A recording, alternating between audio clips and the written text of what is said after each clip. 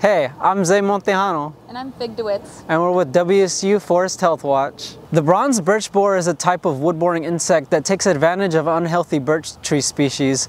It's also in the same genus as the emerald ash borer, which you can find more about on the Tacoma Tree Foundation's What is Ailing This Tree playlist.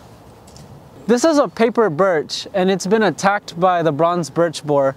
The bronze birch borer is a native boring insect that attacks birch species just like this. Some of the first signs that you might see that your birch tree is been attacked by the bronze birch borer could be the thinning of a canopy or branch dieback, or you might see sprouts from the base of the tree of a lot of extra growth.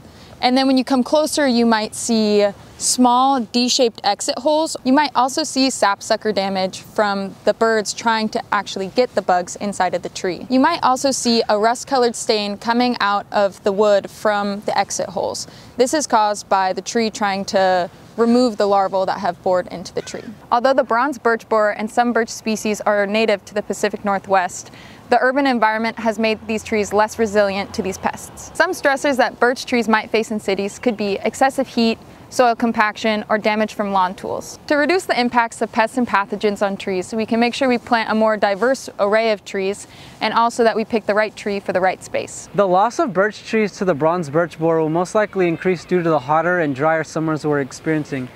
To contribute to our studies though, you can add our iNaturalist page, Birch Tree Health Watch.